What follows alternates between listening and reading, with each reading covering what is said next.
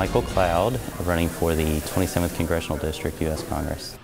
That's right. Michael Cloud is running in a tight race against fellow Republican Bech Bruun in the primary runoff for Congressional District 27. That race takes place May 22nd.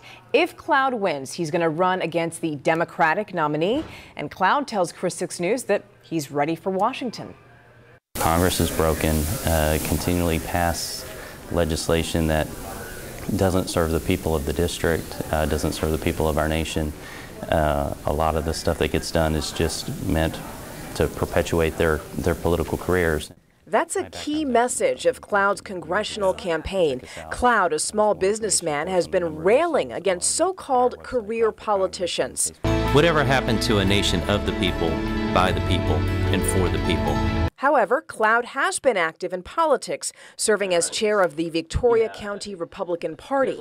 Cloud says his goal is to cut federal spending. We're getting to really critical points in our nation, when it comes to fiscal responsibility. But Cloud also wants to secure funding for the Port of Corpus Christi in the name of national security. The Port of Corpus Christi is the largest exporter of U.S. crude oil. Instead of importing energy from our nation's enemies to exporting energy around the world, the Port of Corpus Christi is essential to that. And so we know it's an economic driver, but beyond that, it's a national priority in us making that transition.